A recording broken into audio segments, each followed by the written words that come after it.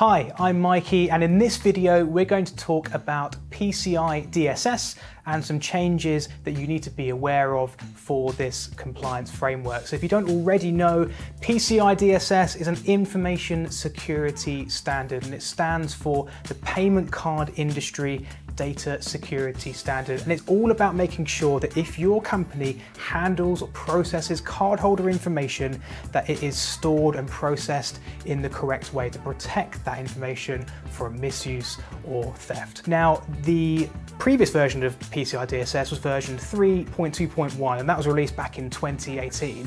However, now the latest version is version 4. That was released back in March of 2022, and there's a few new changes that came along with this update, around 60 new requirements that businesses need to comply with as part of that standard. So in this video today, we're going to take 5 of those key areas and we're going to talk about what your business needs to be aware of when upgrading to version 4 of PCI DSS. So let's get started. The first one is an enhanced focus on vulnerability management. In version 3.2.1, it was necessary to fix critical and high-risk vulnerabilities, and version 4 takes that a step further. So you now need to also fix medium, low, and informational risk vulnerabilities, basically making sure you're addressing any vulnerability that you have in your environment. That's really important because modern day attacks don't really just use a single exploit. They could also chain multiple smaller vulnerabilities together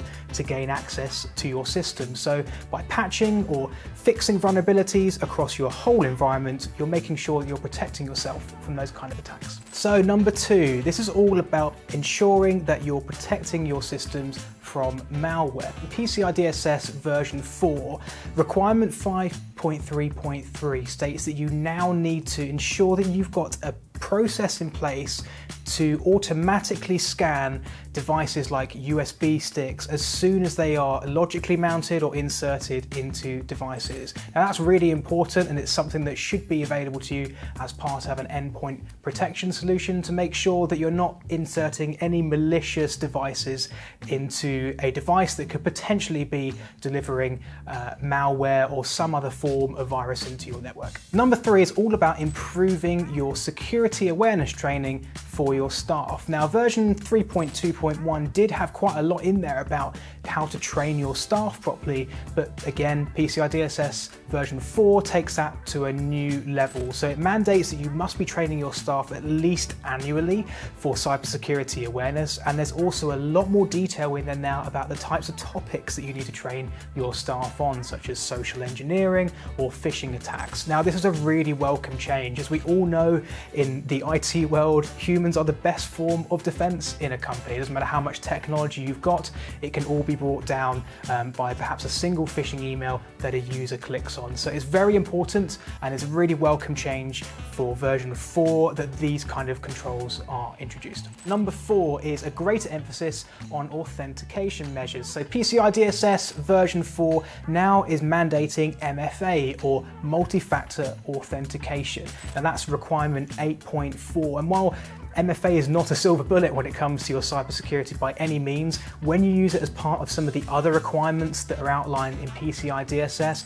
it can really help to uplift your security posture. Lastly, number 5, this is all about a custom approach to how you can comply with PCI DSS. So in version 4, they've introduced the idea of a customized approach. Now, if you're a larger organization, this is particularly good because if you already have a way of complying with certain requirements of PCI DSS, but you're not following the exact letter of what is defined in the standard itself, you can use the customized approach to demonstrate that you are still complying with the standard, albeit in an alternative way. That wraps up our 5 key changes that are coming as part of PCI DSS version 4. Our advice will be to start early. There's hundreds of sub-requirements in PCI DSS version 4, and the deadline to be fully compliant is in March 2025. Some of those requirements are smaller projects, some of them are quite complex tasks, so we'd advise to get started early.